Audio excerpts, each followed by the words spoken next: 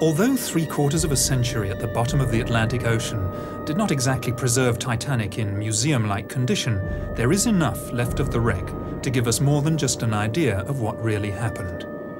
Corrosion has done its relentless work, but where the original black paint of the hull has flaked away, it is still possible to see spots of grey paint, which formed the undercoat, except that grey paint was only used as an undercoat on the Olympic and not on the Titanic.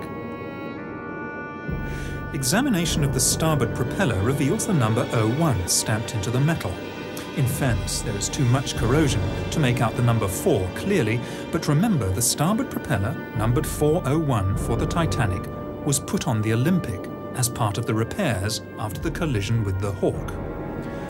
Remote cameras under the control of the discoverer of the Titanic wreck, Dr. Robert Ballard, have examined the stern section of the ship.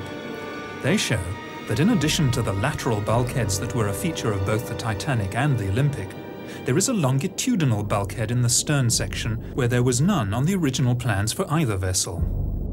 The position of this bulkhead suggests a temporary repair has been carried out to strengthen the keel, a keel perhaps damaged by the collision with HMS Hawk. And finally, a close look at the bow could reveal the most damning evidence of all.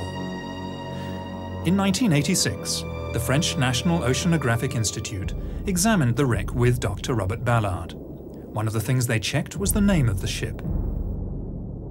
In keeping with White Star tradition, both ships had their names engraved into the upper bow plates in letters 4 foot high. Examination of the wreck and the name Titanic shows that it is made of iron letters which have been riveted onto the original bow plates. With the passage of time, 2 of the letters have dropped off and been lost forever in the sediment of the sea bed.